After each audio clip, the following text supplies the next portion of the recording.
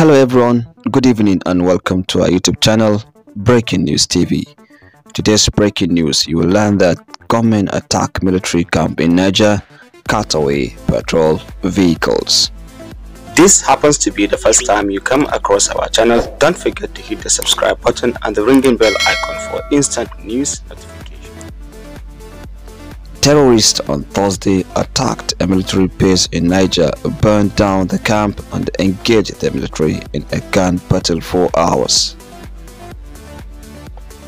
An influential youth leader in Shiroro local government area, San Yusuf Koki, made this known in a statement made available to Punch newspaper correspondents on Friday, stating that the heavily armed terrorists carted away a patrol van and food items.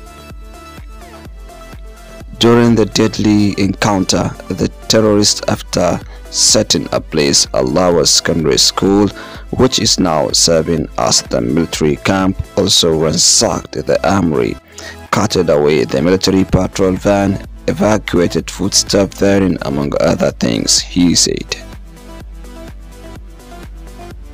He also stated that the heavily armed terrorists came into the community and focused on the military.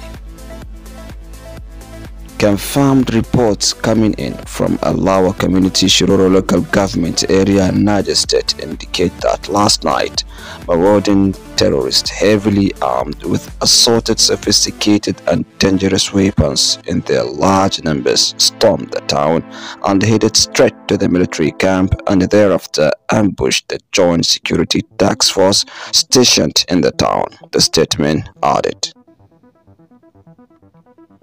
Speaking on the telephone with Punch newspaper correspondent, the Commissioner for Local Government, Chieftaincy Affairs and Internal Security, Emmanuel Umar, confirmed the attack, saying that there was a gun battle and no casualty recovered. He, however, stated that the camp was burned but was as a result of the exchange between the military and the attackers. Thanks for being with us, and this marks the end of our story at the moment. Have a nice time and goodbye.